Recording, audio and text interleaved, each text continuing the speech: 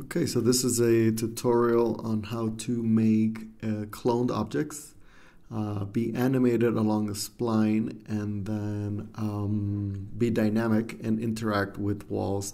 This could be useful for when compositing VFX objects to real-world imagery or images. Okay, let's get started. We are here in Cinema 4D. And what I'm going to do is I'm going to add a capsule. You can use any object, of course. And then I'm going to add a clone. And I'm going to make the capsule a child of the clone. And I'm going to scale them down a little bit so that we can fit more. So I'm going to go to the clone and just kind of make the count 5, 5, 5. So that I have 5 on each axis. And then I'm going to decrease the size of the space between them. So here we go, just so they could be a little bit closer to each other, a smaller cluster. Okay, this looks pretty good. What I'm going to do is I'm going to add a platonic object. This is going to be the object that they follow. And I'm going to add a simulate attractor field. And I'm going to make the attractor a child of the platonic. I'm going to select the attractor and I'm going to add, make the strength 25,000. Now what I'm going to do is I'm going to go to the project settings and I'm going to go to the dynamics tab, general, and I'm going to make the gravity about 500 so that it's not competing with the attractor that much. Okay, and now what I'm going to do is I'm going to press play. Nothing happens. That's because we need dynamics tags. So I'm going to select the cloner, tags, simulation tag, and I'm going to make them rigid bodies. The force, I'm just going to make sure that the collision is applied to children, and then all. Okay, so what I'm going to do is I'm going to select the platonic, and I'm going to add a rigid body, sorry, a collider body tag. And now, if I press play, the capsules are attracted to the platonic and they're interacting dynamically with one another.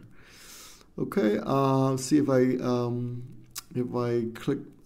move my platonic, the capsules are going to be attracted to it, and so they're all dynamic and they're bouncing off each other and moving around. This is exactly what I want. Now they're all dynamic. They're following this platonic object around anywhere I move it.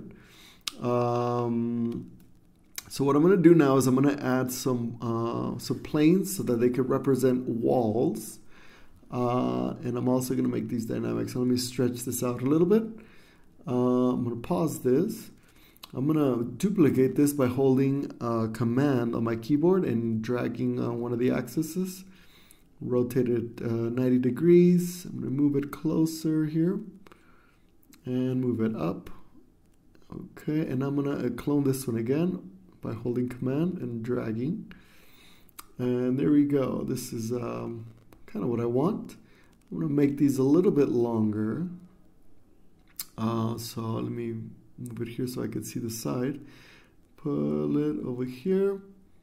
And then finally this one. And let me rotate over here that this one's a little bit longer. Yeah. Okay. Okay, so these could be like an alleyway or something. And what I'm going to do is I'm going to select all of these by holding Shift, Object, Group. And now they're one group. Under this null, I'm going to rename it Walls. And what I'm going to do is I'm going to select this. And I'm going to add a dynamics tag. So simulation collider body tag. So now they're dynamic. They're collider bodies. So I'm going to my quad view, and what I'm going to do is I'm going to draw a spline that kind of runs through this alleyway. So I'm going to go to this view. This is my top view, so I can see, and I'm using my spline pen tool, and I'm just going to draw a spline that kind of goes from side to side first, and then I'm going to adjust it. Okay, so it's making like an S. It's going to snake around.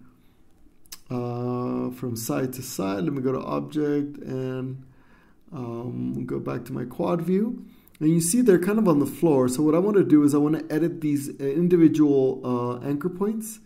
So if I go to my to my points tool, I can individually edit these the spline, each point on the spline. So I'm going to move this one up. I'm going to click the next one, and I'm going to move it a little bit up, and then I'm going to go over to the next one and bring it up here, just kind of in the middle. The next one over, there we go. And I'm going to bring this one really high up, and over to the side a little bit here. And then the last one, finally, I'm just going to bring it up a little bit and over to the left.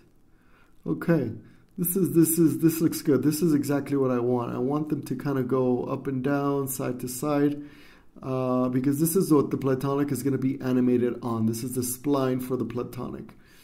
So I'm going to go to the Platonic, tags, animation tags, align to spline, and now let's tell it that the spline is this one right here. Okay, so now it goes to the beginning of the spline. I'm at 0 time, and if I kind of move forward, you can see that it's animated on there. So what I'm going to do is I'm going to move the cloner object kind of to where this the Platonic object is going to be start.